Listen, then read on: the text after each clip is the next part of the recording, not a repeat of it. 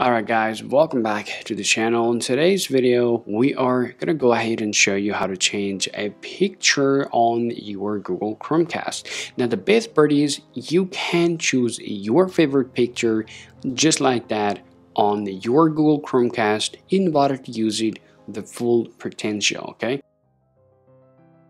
Now you can change this way, or you can change the pictures with your phone and with the Chromecast itself as well. First, we're going to show you how you can do it by using your Chromecast itself, and later on we will show you how you can do it by using your phone, okay? So stay tuned with this video to know how you can do it.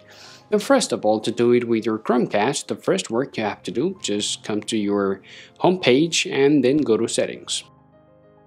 Now scroll down to your system and then scroll down to your ambient mode. Okay, just go ahead and open it up.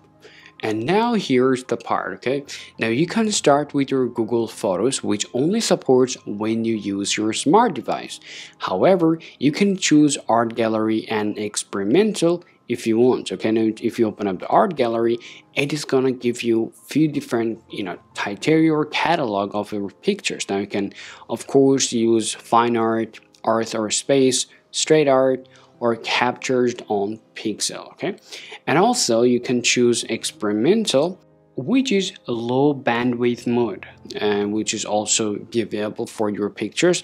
And down here there are the more settings like your weather, time, device information, personal photo data, and also you can choose others option like portrait, Google Photos, personal photos, and the slideshow speed. Now slideshow, what it actually does, if you want to change your pictures, let's say for one picture to another with 5 seconds, you can choose 5 seconds. It started with 5 to 5 minutes, or it goes 10 minutes as well. I didn't see that. So this is how you can choose this time if you want to switch back and forth from one photo to another. So this is how you can do the work if you want to use your Chromecast itself. Now let's go ahead and look at the ways to do the work with the smart device. Alright guys, now you can do exactly the same thing by using your iPhone or your Android, okay? Now if you want to do that, make sure to have a Google Home application installed on your device for being able to do this process. You can download this application either from the Play Store or the App Store depending on what device you're currently using. After you have just downloaded the Google Home app, just go ahead and just tap to open it, and then you're gonna see your Chromecast will be found in your Google Home applications. Once you've found it up, just go ahead and tap it on, and here you will see the service will come just like this on your device.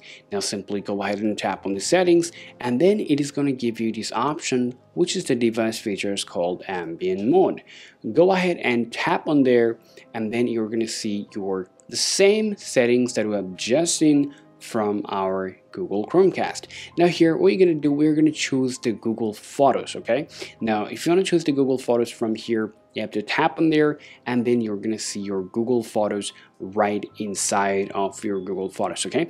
Now make sure to mark this on if you want to just get it synced to your Google Chromecast, and right afterward tap back here.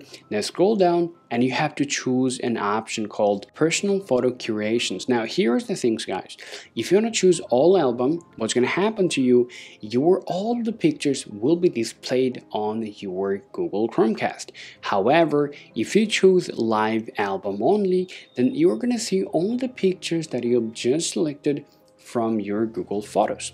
Now this is what you can do, and the next things, well, last but not least things, you also can choose the time show speed. Well, you can do it from 5 seconds to 10 minutes, just like the way we have seen on that Chromecast as well. Now after you have just set this all up, after that, now let's go ahead and take a look at the Google Chromecast to see whether we're getting the pictures displayed on here or not. As you guys can see, now the pictures are same, and we're now just watching it right here, and it is working perfectly fine without even giving you any trouble, okay? So this is what you can do if you want to set up your favorite pictures with your Google Chromecast, and this is the ways of doing this. Hope this video is useful for you. If you think so, be sure to leave a like and subscribe to the channel to get more useful video content for your Google Chromecast. Thanks for watching, and talk to you later.